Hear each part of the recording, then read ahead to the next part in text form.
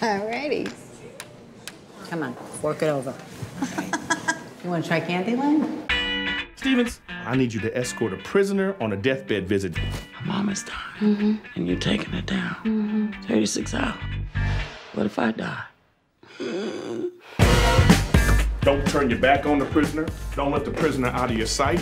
And whatever she says, don't believe it. For the next 36 hours, I own you. And we're going out? No, you don't tell me when to go. I tell you when to go, okay? Okay, let's go. We're gonna have a good time.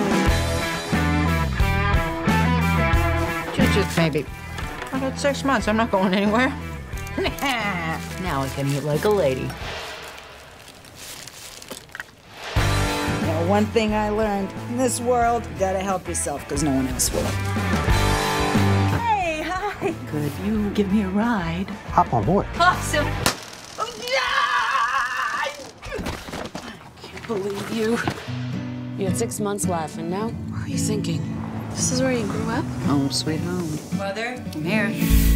Oh my God, you're still with us.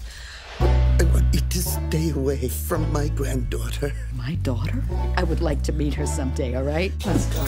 She wants to pay me off to not see my kid. It's not right.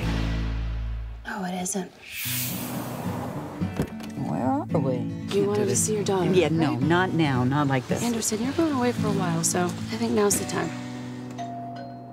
Hello?